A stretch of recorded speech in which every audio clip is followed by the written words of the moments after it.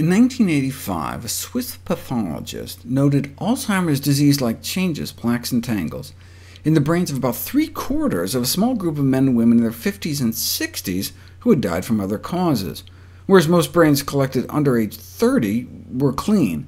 But these studies just involved a few dozen people. Based on thousands of autopsies, one can see what appears to be the first silent stages starting even in our 20s, in about 10% of the population, and about 50% by age 50.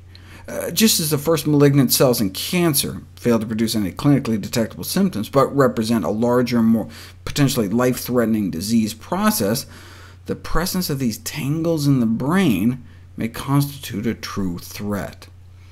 The high prevalence of the first stage of the disease, even in the young, and its extraordinarily long duration — most people don't get diagnosed with Alzheimer's until their 70s, had not been fully appreciated until now. We now understand that neurodegenerative brain changes begin by middle age, and so does cognitive decline. We start losing brain function in our 40s. Before people are diagnosed with Alzheimer's, they're diagnosed with what's called MCI, mild cognitive impairment. That's when cognitive decline becomes clinically apparent. A few years later, Alzheimer's may be diagnosed, which then results in death. But we never knew what was happening before mild cognitive impairment was diagnosed, until now. There appears to be a slow decline in brain function, the buildup of plaques and tangles in the brain for decades before Alzheimer's is diagnosed.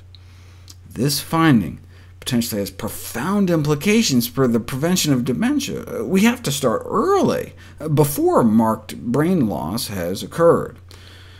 The good news is that brain disease is not inevitable, even after age 100.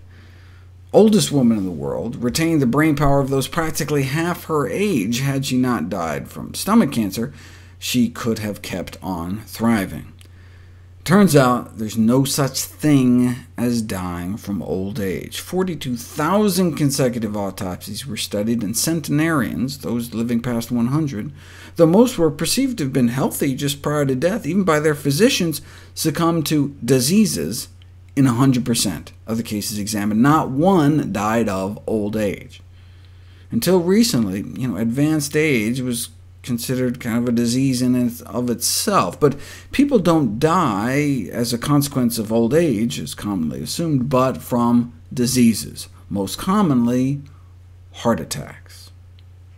But not in our 115-year-old. One of the most intriguing findings was that her body showed no significant atherosclerosis, and the arteries in her brain were clear as well. And that may have actually been one of the secrets to her mental clarity. There is emerging consensus that what is good for our hearts is also good for our heads, which I'll cover next.